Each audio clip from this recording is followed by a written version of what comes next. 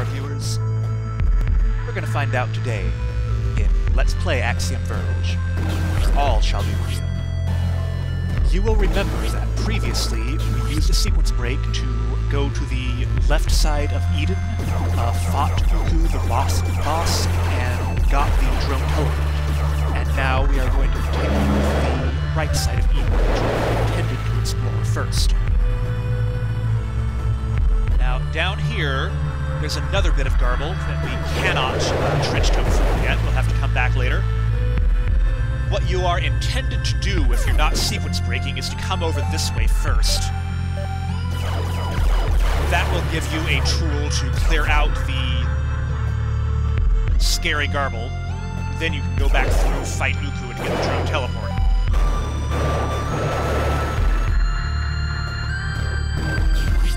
It's not a terribly major sequence break for our purposes.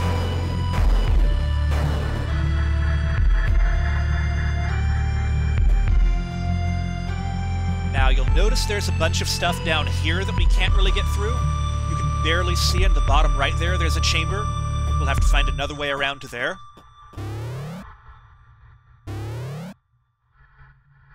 Those little green worms, those don't do anything. They're just decoration. Ghouls, however, do things. I forgot ghouls were a thing. There are several of those along this walkway. I don't think there's a great way of avoiding them. You can kill for them out of the way. Now, down here, you can see some chambers, but it takes a little experimentation to find the right place to drill. What you need to do, get through there, and then you have to be kind of pixel perfect to teleport through this wall here. For some reason, it's hard for me to get this one to work.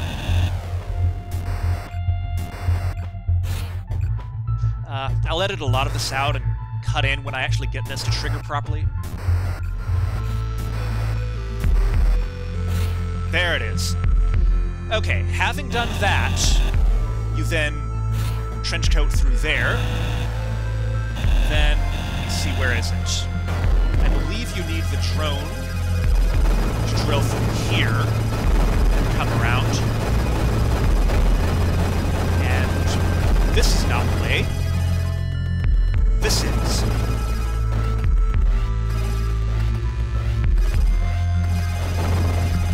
And you don't need the drone teleport to come through here, so you could get it immediately following the proper sequence. And it's another range node.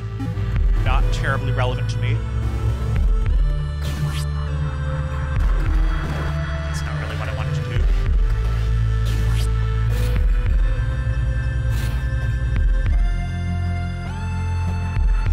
Okay. Now, over here, this is the other entrance to Indy that we saw earlier that we couldn't get to. I'll briefly wander down here. There's a note there. What does this one say? Another Rusalki note written in their language. And this one concerns Athetos, who was in some way helped by Katrahaska to get here and release a plague.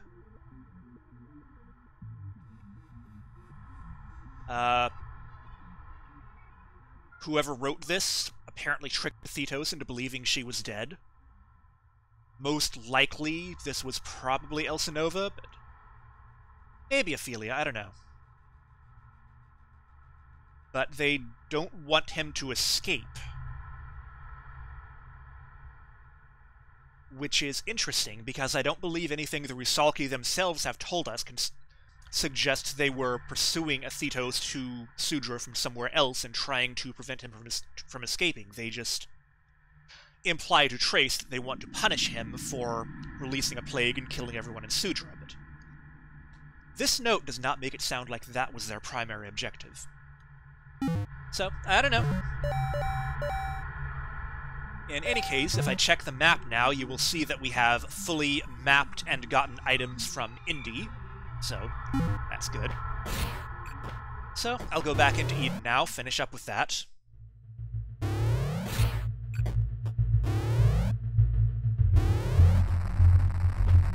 more garble that we can't get through.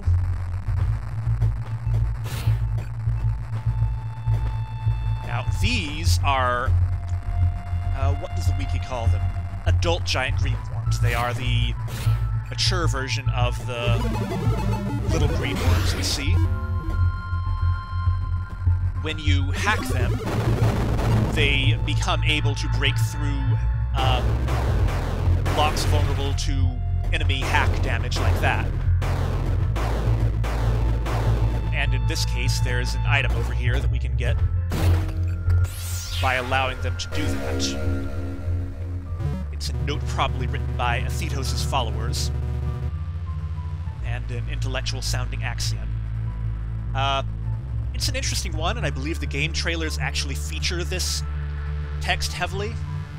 Basically what they're arguing, and this is, again, some of the philosophical stuff that Thomas Happ wrote before he developed Axiom Verge. The idea that, one, an algorithm exists whether or not something is executing, and in any instance of that algorithm is basically equivalent. Cognition, consciousness, is a type of algorithm that perceives the algorithm that executes it. Meaning, among other things, that an algorithm is never going to perceive its own demise, as an earlier note alluded to. And the further idea here is that any algorithm that gives rise to consciousness will be perceived as reality by that consciousness. In other words, a virtual reality is indistinguishable from reality by anything that exists in that virtual reality. Not terribly relevant to the plot of the game, as much as you might think, but this is actually from Trace's academic paper that led him to becoming known as Athetos in his own memories. Whatever that means. So we've got another one of these big things. And what does the wiki call these terrifying things? Are these glowbats, or are the other ones glowbats? There's one that's fireflies and one that's glowbats, and they're both horrible. But whichever one this is, you hack them, they start acting like the other glowy divey one, which is not really an improvement. So don't. Speaking of which, there's one right up there. Let's kill it. Got it. Now, what's up here? You can jump on these little steam mat things. They help you make these jumps if you don't want to do drone teleporting. If you can't because you haven't gotten that item yet.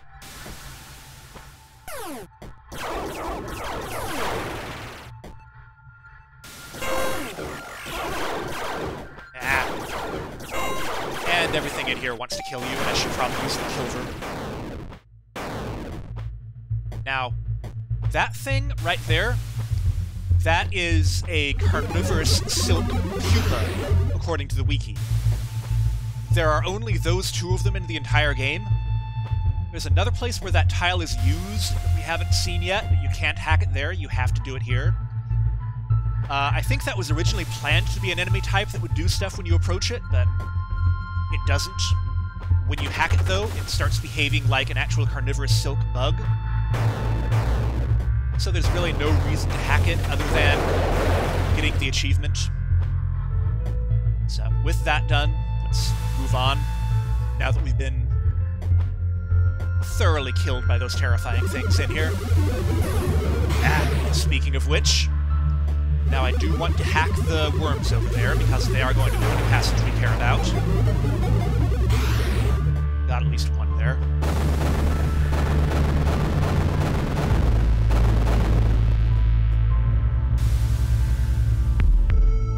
Yeah, what I want to do is come through there, eventually.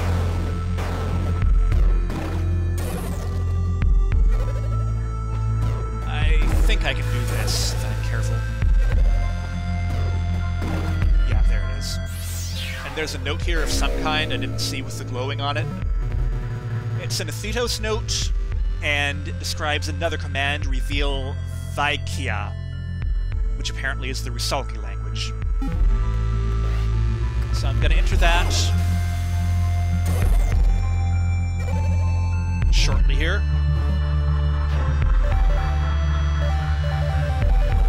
And that will save me from having to edit videos for every one of the Rusalki notes anymore.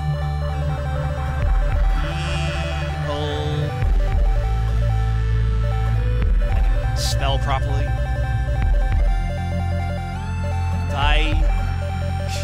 Vykhya.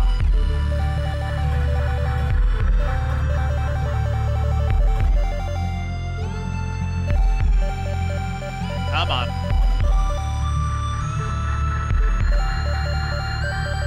H-Y-A, done. And if I did that correctly, I should be able to come in and see some of these Rusalki notes translated. Yes, excellent. That'll leave it turned off for the most part. Also, I can get rid of these, just to make some room. I don't need them anymore. Okay, let's see if I can get through the rest of this room without getting myself killed.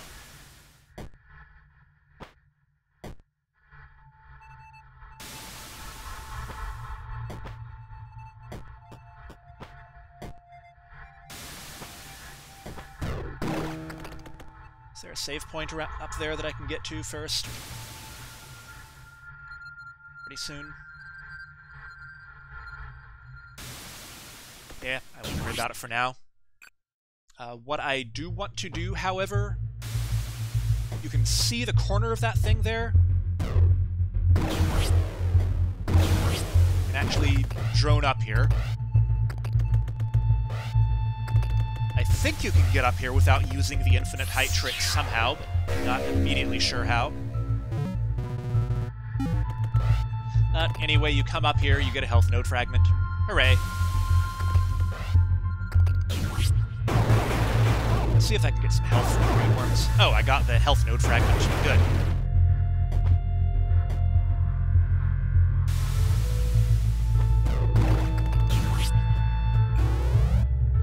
Alright.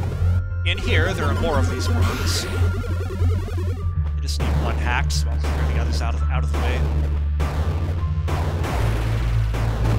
When that one gets up there, you'll see it start breaking through the ceiling.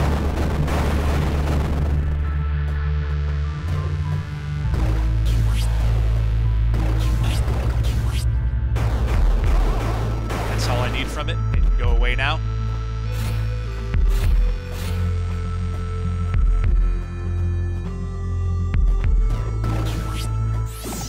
And here I can get another weapon, the Distortion Field, which is kind of a neat effect. It's basically a Kilver that stays active when you hold down the button. And it might actually be a viable replacement for the Kilver, so on this playthrough I'm going to try it. Hotkey that to my Kilver button. We'll see how it works. It does less damage per tick than the Kilver, certainly, but it does multiple ticks fairly quickly while you hold it down.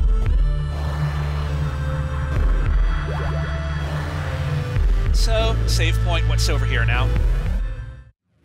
Music cuts out, must be boss time again. I see the red door. Nothing over there. So, what do we have to fight this time? Last time? Anything? Well, whatever these things are. Too much. Can't go that way.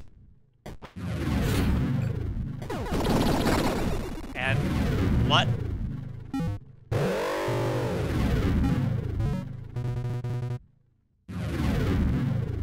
Lovely. So Athetos makes clones of himself. Including us, and his soldiers. Including all the mutated soldiers we've been fighting as bosses all along. Trace is disturbed, understandably.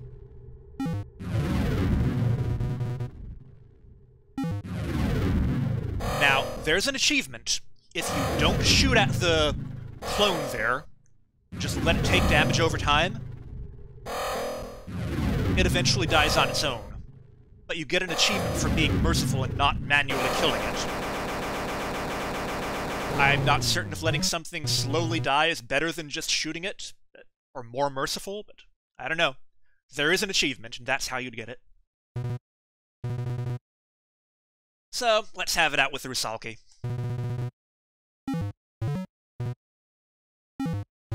Interesting that Elsenova redirects to Ophelia there. I'm not sure why she does that, but... Ophelia acknowledges shamelessly that indeed Trace is Athetos, or a clone thereof. Or not a clone thereof. A younger version of Athetos, so... Time travel? Is that what we're doing?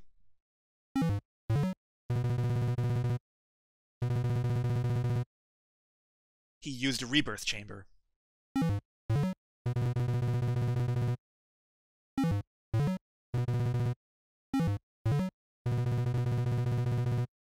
The egg, yes. So, basically what they're saying here is that many years ago, Trace came to Sudra somehow, used one of those save points, those rebirth chambers. His biodata, or whatever, his pattern in Star Trek terminology was saved in the transporter. And the Rusalki used that data to create a duplicate of Athetos at that time.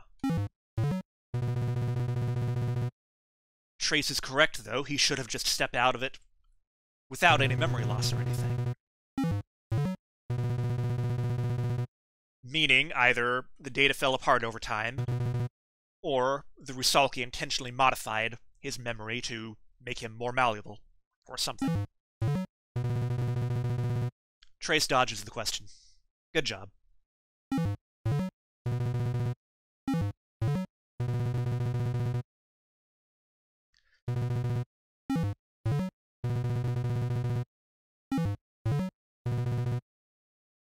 So, Trace now wants to talk to Athetos, as originally planned, I guess, but the Rusalki want him to kill him, and they're gonna make him do so, somehow. By killing him. And that is why the achievement is to only die once, because there is a death that is mandatory by the plot here.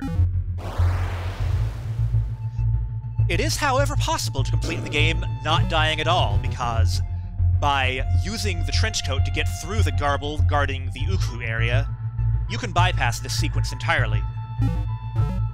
Meaning you can bypass the scene and bypass the death and complete the game with no deaths at all. For which there is no achievement. So, not only can Elsenova inject us with stuff at any time, she can also kill us at any time. Lovely. By using the nanogates that were injected in us to make us more controllable. Great.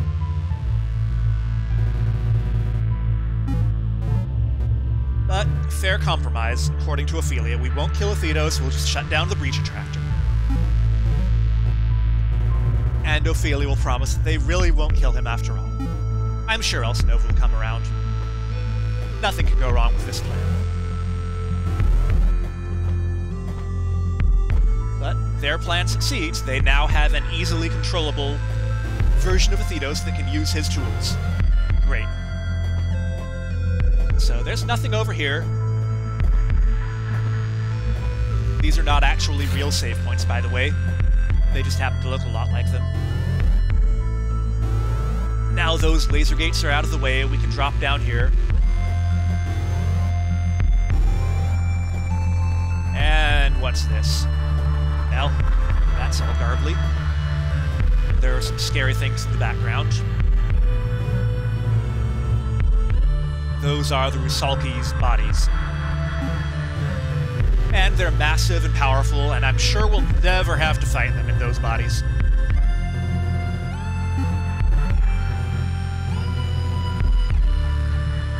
How about we don't do that? Oh, but the repair drones will do it anyway. Great.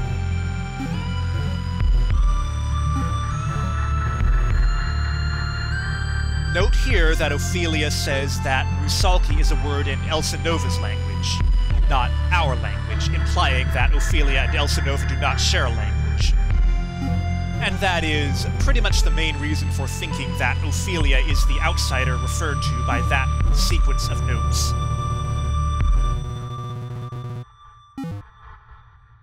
I'm sure no one will ever have to go one-on-one against the Rusalki's robot bodies, though. But down here, we get the address bomb. And this is basically the way we get through the scary garble. I'll demonstrate in a moment, because you will see on the top left we now have bomb ammo. And we can run out of that, and it'll be a pain to get it back. So first I'm going to come over here.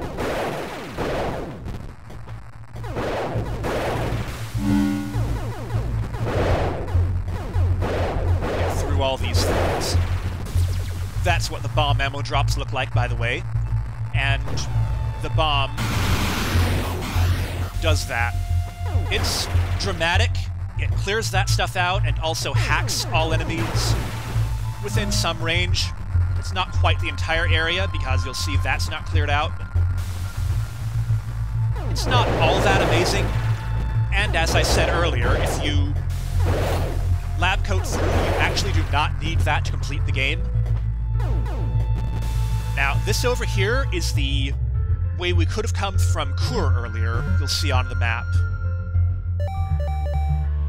That top exit there would have led through into Edin. So you could have seen this side of Edin much earlier in the game, but there's nothing you could have done here, and those things are really dangerous, and I think the impact of coming into Edin is a lot better when you come through the proper way, so I skipped it. That is not actually a Carnivorous silk pupa, by the way. For some reason, that's just part of the background tiles. Now I'm gonna do some mapping here with the drone thingy. I need to go up a couple... do it properly. Duh.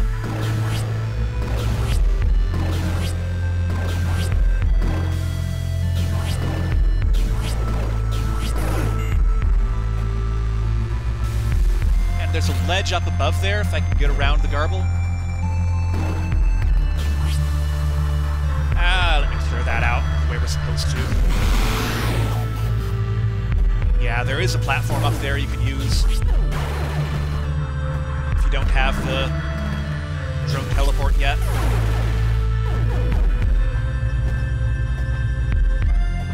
Let's see, I need to map that little spot there. That's that area mapped. And then I ride this thing up to this area. You'd be forgiven for thinking this looks like Yule territory. That long, flat surface. So, happily that recharges our data bombs a little bit. Or address bombs. If I can manage to face the right direction. But we come over here. And you might think you need to drill a complicated path up here somewhere, but you don't. Just come through that wall. And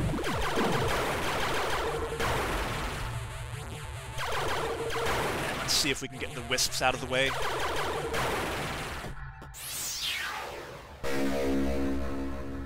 And over here, for that joke boss fight, we get both a power node and a health node. Hooray!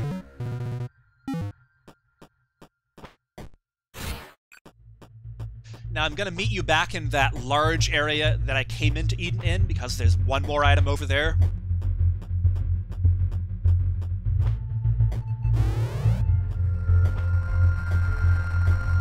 Okay, so I'm over here on the left side of that room with the Rusalki bodies.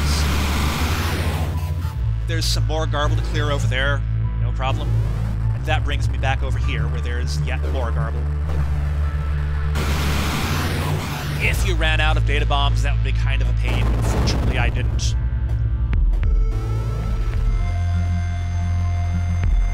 Okay, and now I'm back towards the center of the open area here. And there's this bit of garble that I saw earlier that I can now get through using the address bomb. And that lets me through over here, where I get what looks like another weapon. This is the Shards. It basically rapid-fire sprays ice shards like that. I don't know of any particular use for it, but Maybe it's useful in some situation I'm not aware of. Let's try it against these ghouls. Any good? No more ghouls. Oh well. Alright. So, we will continue this next time and see what we can get now that we have the drone teleport. Thank you for watching, and good night.